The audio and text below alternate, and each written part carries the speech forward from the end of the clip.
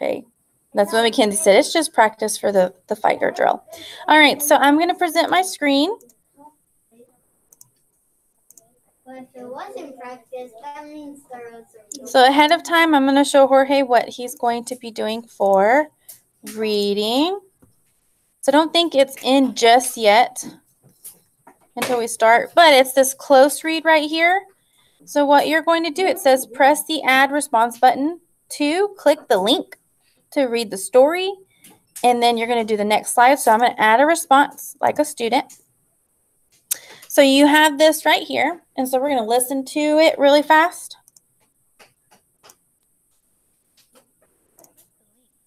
Story. Please answer the questions on the next slide. All right, so here you're going to go to the next slide and click the little quotation marks. Why did the other prairie dogs want to join in on the Fuzz celebration? You're going to go back to the story to look for the answer. All right, so that's all you're going to do, folks, for reading. I just wanted to show you ahead of time, Jorge, just because we're still going to have that fire drill today. Okay, so make sure, let's check your mask. Mask check, make sure it's over your nose.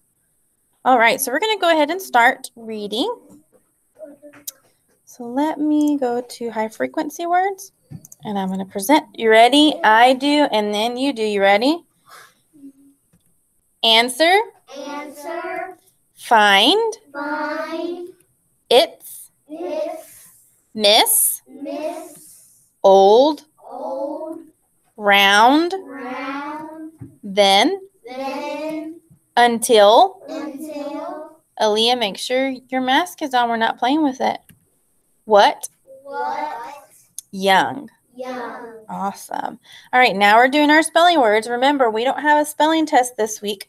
It is going to be our story quiz, remember? So it's on the Great Fuzz Frenzy that we just read. So let's go ahead and do our spelling words. Tap. Tape. Thin.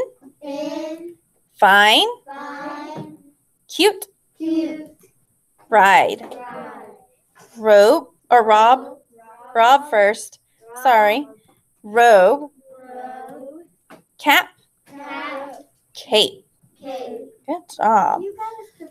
I know. Those are a little confusing because I know which one's coming up next. Huh? What do you mean what's today? No, not Wednesday. Today's Wednesday. Hold your questions. All right, so we're going to go ahead and go straight into reading. Waterfall. Eyes on the target. Okay. All right. So we're going to blend and read. Are you ready? These are a lot of words. Let's practice. Attic. Picnic. Coldest. Colder. Older. Oldest. Tape. Nice. Smallest. Smaller. Tablet. Kitten. Pet. Pete. Cub. Cube. Rob.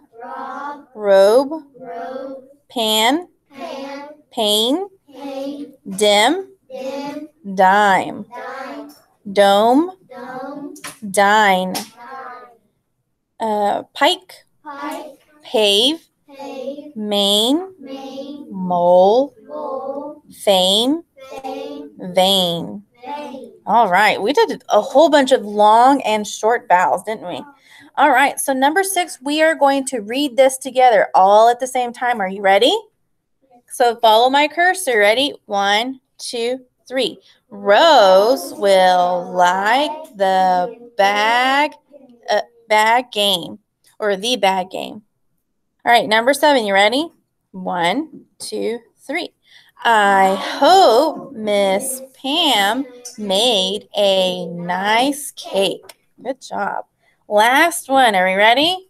1, 2, 3. Mel is older than Mike and Dom. So not dome, because dome would mean that have a silent E. So it's dom. Dom. All right. So we did really good with the blend and read. All right. So we are going to learn our skill today. And our skill is connect text and visuals. Say connect text and visuals. What does visuals mean? Take a wild guess. Harlow? What's visuals? Do we know? What word does it sound like that we know? Clinton? What is that special word we use for our eyes? Vision. Vision. So visuals mean pictures that we see. Isn't that cool? So right here it says connect text and visuals. Visuals help you understand what the author's words don't say. Think about how the text or the story and the visuals work together. So here's a visual right here. What is this person doing in this picture, Harlow? Playing basketball. Playing basketball. So let's read the text. The text says, this is what I've practiced for. Oh, so it doesn't really tell us in the sentence what he's practicing, right? But he's practicing what? Rolando, what is he practicing? How to play basketball. So now that we know that we connected the visual, the picture, with what the words say in the bubble, right? So it says here, illustrators show details about the character's setting, or events that the text may not describe. So it says, how is the text arranged on the page? This may show a sequence of events. Oh, so look at your text bubbles.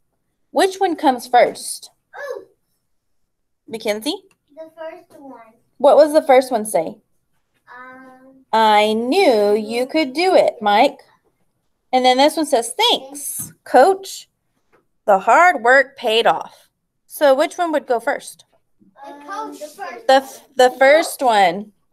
Well, the coach one says, thanks, coach. The hard work paid off. Well, what is he saying thank you for? What the coach said. So the coach, whatever the coach said, comes first before the little boy, the teammate said something. So that tells you which one comes first. That's what sequence of events means. I'm waiting. That's what sequence of events means. Which event comes first? So that's really cool. So it says here, or even which character is talking first. That's good to know, huh? So today, oh, so it has a second one. So our second one says connect text to visuals. Visuals can tell a story. Look closely at the art and see how it supports the text. So what's happening in this picture? Bella? There's a boat with a stick in it where you fish with. Oh, good job. Yeah, there's a person in the boat at the lake and they are fishing. That's really cool. So one says, here's the first step, what you're supposed to do. Read the text. What did you learn from it? Then two, examine the art or examine the picture. So look at the pictures. It says, look at small parts of the picture at a time. Who and what is the story about? Where does the story take place? Ooh, so where does the story take place in this picture? Clinton? I'm sorry. Clinton? At the lake. How did you know it was at the lake? What tells you that it's at the lake? What does it do? What does it look like the art is describing? He's fishing Mm-hmm. at the lake. And there's what around him? Water and You can fish at the lake. trees, right? So we can tell that he's somewhere at the lake. All right, so it says connect the text and art. What can you add to the text by looking at the picture? What can you add to the picture by reading the text? So what else could we add in this picture to help us understand what he's doing? Aaliyah, what could we add in the picture? What's he doing? A fish, maybe he caught a fish. That's a pretty good one. All right, let's move on. We did really good guessing on this one. So what we're doing today is yesterday we read the story, The Great Fuzz Frenzy. Now what we're going to do is look a little closer. Okay, we're going to talk about a couple of pages, and then Mrs. Fullington is going to have you go into Seesaw and finish that activity that I showed you right at the beginning. No. Well, I finished. The reading one? This one. So we have a reading assignment too in Seesaw. All right, so in this story, we're going to read these 2 pages, and then we're going to talk about it, okay? Are you ready? Let's listen.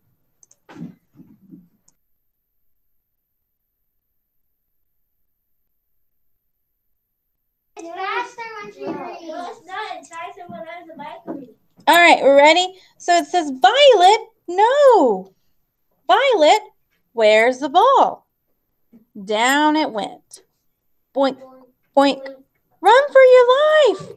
Watch out below. Thump, thump, rumble, rumble. Help, help, help.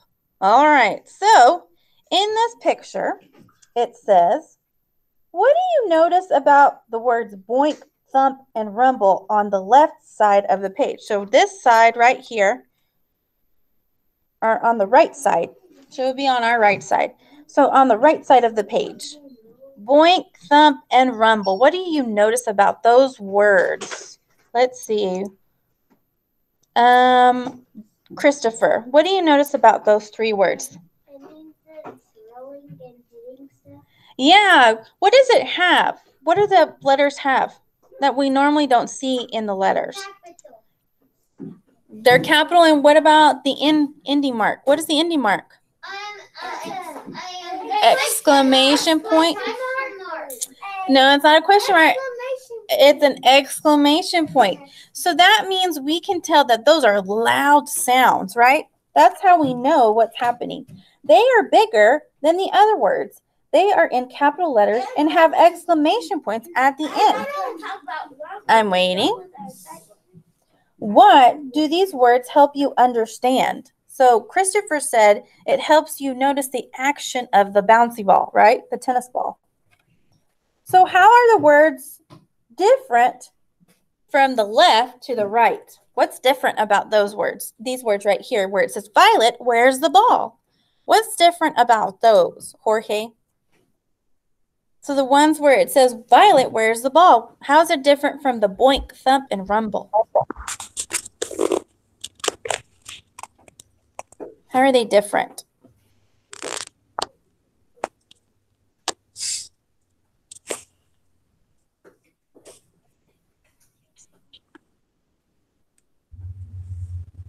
So these words right here, how are these words different from these words right here? What do you notice about the words? So on the left, on the right, we said they were bigger. So what's happening to the letters on the left-hand side? Different? They're different. How? Because they both have different exclamation parts. Oh, they have different ending marks. Yeah, they have some different ending marks because we're asking a question on here, right? And then there's a comma in there. But we also have smaller letters, don't we? Yeah, we have the lowercase letters. Yeah, so that's how they're different. Good job, Jorge. So they have quotation marks. Do you see the quotation marks? Yeah. So the quotation marks are those little commas above the words. That means that the character is talking. That tells us that the character is talking. So it says here, they have quotation marks. They tell what the prairie dogs say. So what do these words help you understand? Violet, where's the dog? Or run for your life. Watch out below. So what does that tell you? It tells you What the character's saying. And then the bigger ones tell you what? that it's right now. Omar, what are the bigger words? What do they tell you? These ones right here. What do they tell you? Yes, it's telling you that the tennis ball is rolling down in the tunnel. Good job. So it's like for loud noises, right? I know that's what I was Mm-hmm. They know what is causing it. All right, so let's take a look at two different pages. We're going to go to 174 and 175. So let's look. We're going to keep flipping until we get there.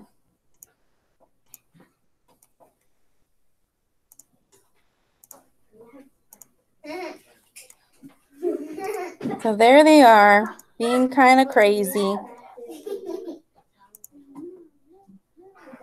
I think, well, there we are. All right, so let's go ahead and read this one. Are we ready?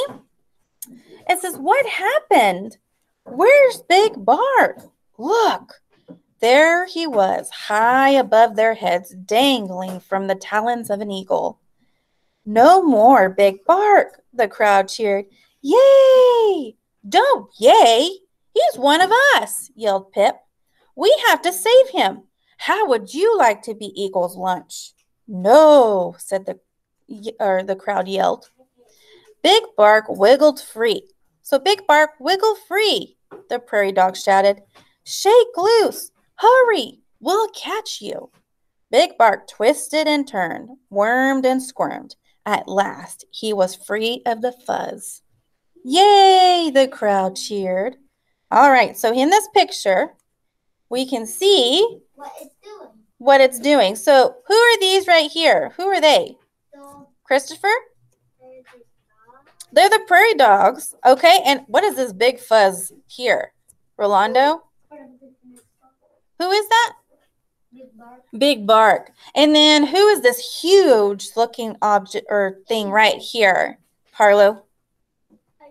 An eagle. Oh, what is this right here? Clinton? It's a bottle cap, but where did it come from? It's Big Bark's hat. That's right. So right here, it says, what happened to Big Bark? What happened to Big Bark, Mackenzie? The eagle grabbed him. Yes, he did. It says, why did this happen? Why did the eagle grab Big Bark, Rolando? He wanted the fur? Why do you think he wanted the fur, Aaliyah? He thought that the barf was like I don't know, Hold on. a chick or something. Maybe he's a baby. Oh, that's possible. That could be that he might be a baby because baby birds are fuzzy balls, right? Sometimes. Yeah. Baby, I could have. But Clinton, what do you think might have? Why do you think he might have grabbed him? Open it. Because wait, I think he grabbed him because he thought that was a baby bird. Maybe he thought it was a baby bird. Harlow, what do you think? Because he had like that fur and eagles get like baby chicks and stuff. Yes. I could have had So, a bird, but Clayton killed Melanie, why do you think that the eagle grabbed Big Bark with all that fur all over him? Because I think the eagle thought it was food. Maybe. Oh, that's a good one. She said that she thought it might be food. That could be the case. How many of y'all know that eagles build nests? So what do they grab all the time? Feathers. So maybe he thought he was a big, huge feather to put in his nest. And sticks, too. They grab anything they can to make it comfy. Yeah, so it says here, the eagle grabbed him for lunch. Oh, Melanie was right. He grabbed him because he thought it was food. So it says, we really had some good guesses, though, didn't we? So it says here, because he was standing alone, yelling with bright fuzz on him. It says Big Bark had to wiggle out of the fuzz to save himself. It says, how does the picture help you understand how stealing fuzz led to this problem? How does this picture help you that when Big Bark stole the fuzz, how is that the problem of the story? What happened, Emery? The eagle snatched. The eagle snatched him. That's exactly right. So the eagle probably noticed Big Bark because he was yelling and wearing that bright fuzz. So it says if he had not stolen the fuzz, Big Bart might have stayed out of danger. That's exactly right. So what I'm going to have you do is remember Miss Fullington showed you how to get into Seesaw to do your activity. So you may, Jorge and Melanie, log out of this Google Meet unless you have a question, okay? All right, y'all have a good day, guys, and we will see you tomorrow. Bye. Bye. Bye, Melanie. Y'all have a good day.